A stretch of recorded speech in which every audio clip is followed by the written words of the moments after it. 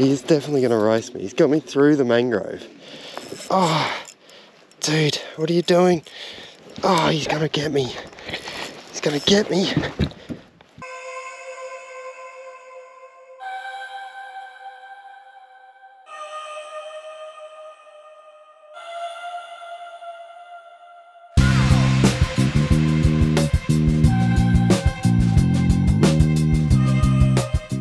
Well, g'day everybody. Welcome to another full-scale fishing adventures episode. Currently, at the time of filming, Australia is in a bit of a lockdown. So New South Wales, Victoria, all off limits, and I had grand plans of going here, there and everywhere, but we're on another local mission.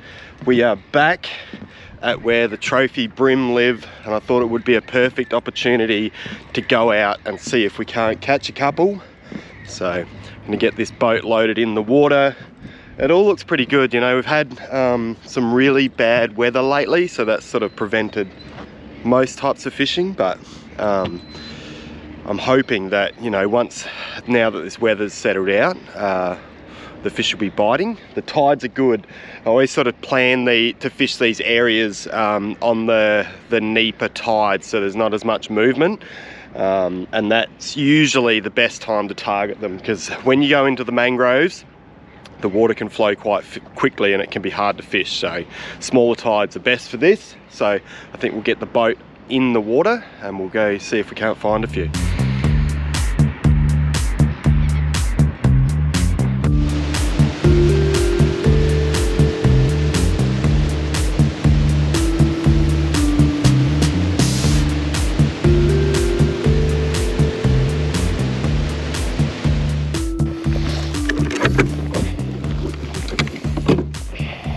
Okay, we got high tide, so there's quite a bit of water in the creek, and also it's got a little bit of colour. I'm going to see a little bit of colour, so I'm going to start with one of the hot orange Ned heads, and amazingly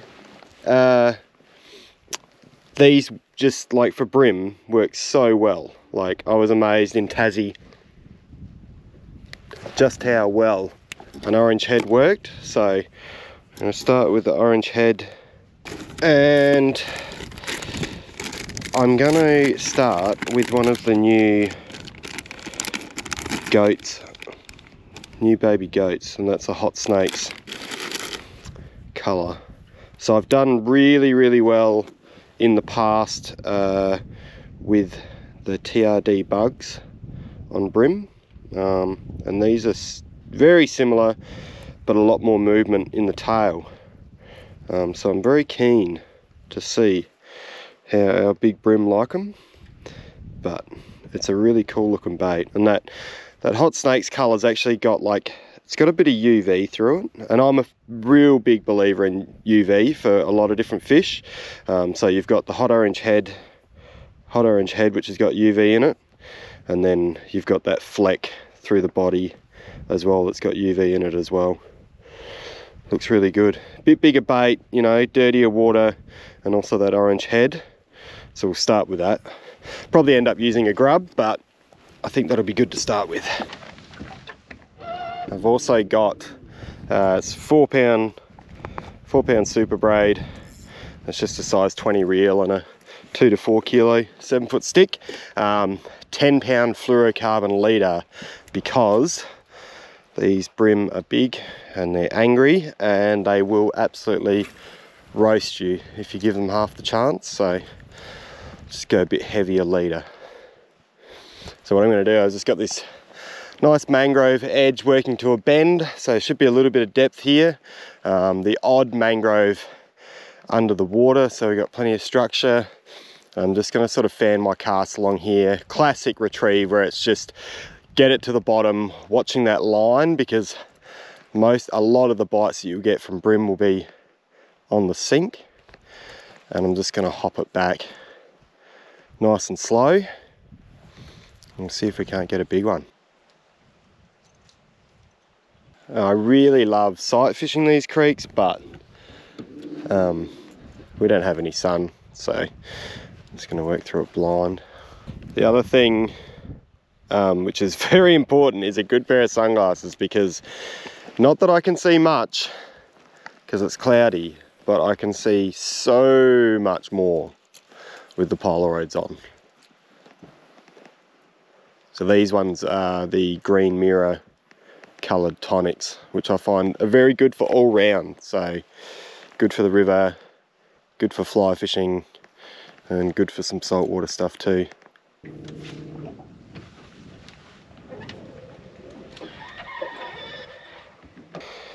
So these brim, you'll find them a whole range of ways. Sometimes they'll be on structure, and then, you know, other times they might just be along the bank, and then sometimes you'll get them, they'll just be cruising in open water.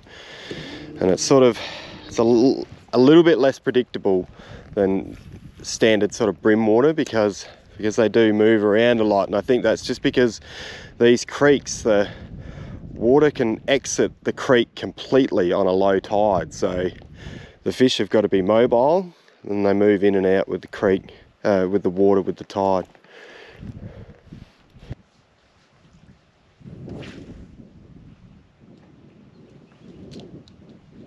I think even though I am blind fishing and the light is bad, it's definitely worth just going slowly from spot to spot, because I can see, I don't know, 7 or 8 meters to the bank. It's enough not to spook one. The last thing you want to do is just go burning between likely spots and then run over the top of a big school of them. It's a big one right in the snag there. Oof, the cast is good.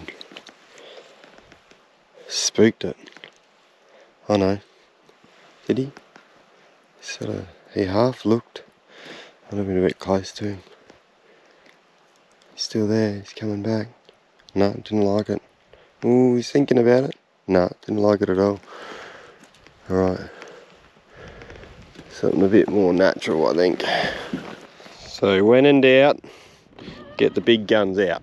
Bloodworm on a 1/16. Will not be able to resist that.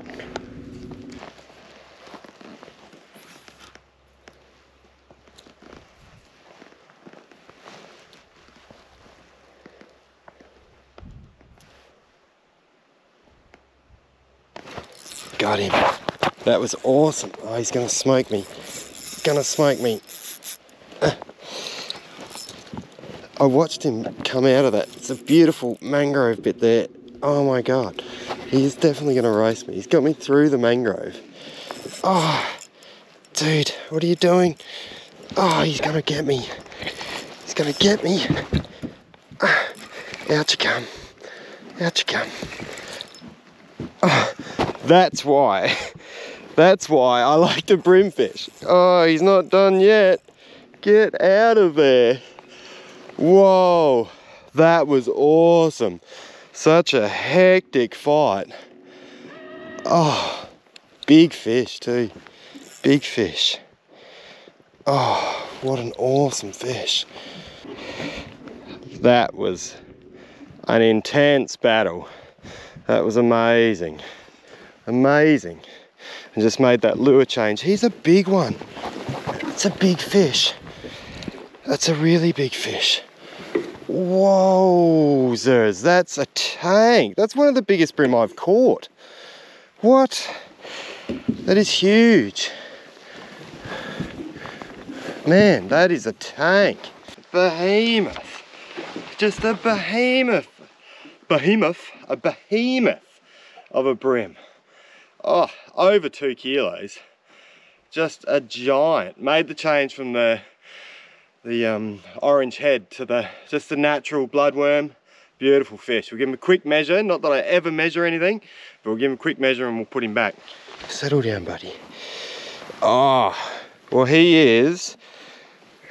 His head on nose there. That's there. He's 49 and a half. 49 and a half centimeters. Oh, these are so old, these big fish. So you'll take a lot of care of them. Get them back. Wow, that was a big one. Well, there you go. That was pretty cool. Just been working along, and like I said, I had that orange head on. I was sort of searching around, and there's just a little bit of visibility and a few mangroves, and I saw that one before. Cast at him, he didn't like that orange head at all, so I changed over bloodworm, a lot more natural, bit lighter. And the first one I saw, it wanted it, and then it ate it. 49.5 centimeters. That's a big brim. Stoked.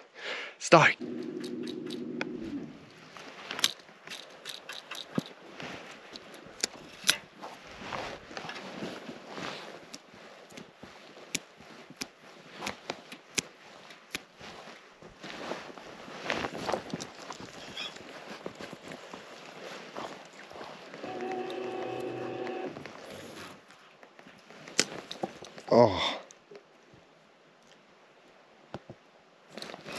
that's a really big one. That's a really big one.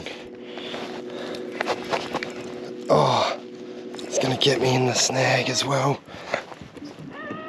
Oh, get out of there. Oh. Oh, anyone that says that brim fishing isn't fun has not gone to battle in the mangroves. Oh, that was just another one. That's such a classic example of having that light natural jig head, because I saw him come out and he looked at it, and because it was just sinking so naturally, he was very happy just to push forward and eat it. That is another chunky brim. Beautiful. Nice fish. Wow. That's a hefty brim. What? Man. What? Look at the size of that thing. Have a look at this beast. That's just another dinosaur of brim. It is so fat. So fat. I haven't actually done much winter fishing for these guys, and I don't know why, because that is just an absolute dinosaur. Quick measure. So that's nose on there. He's 40, I don't know, 46.5 or something.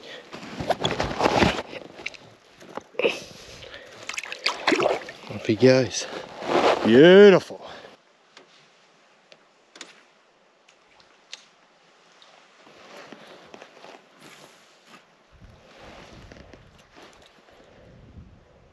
It's amazing to see them from so far away. I just saw them in the mangroves there. 100% they were just in there. Big back of one.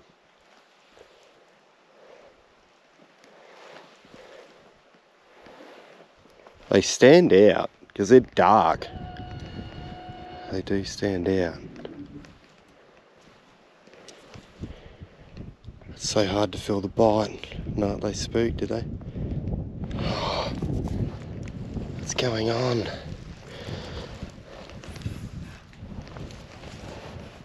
That should see that one. Come on. He's like spooking at it. It's weird. It's weird. Eat it. It's just down there. Oh, there's a heap of them.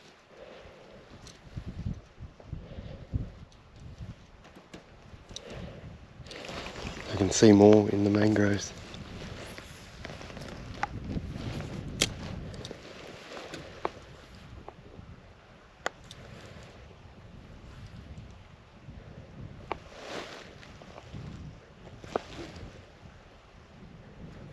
I don't want to spook him. God. Well, that was an awesome afternoon up in the mangroves. I usually am here during daylight savings time, so I'm quite surprised how quickly the afternoon has gone. Anyway, a couple of great fish. If you enjoyed the video, make sure you like it, leave us a comment and subscribe to the channel. It's hugely appreciated. I will catch you all next time.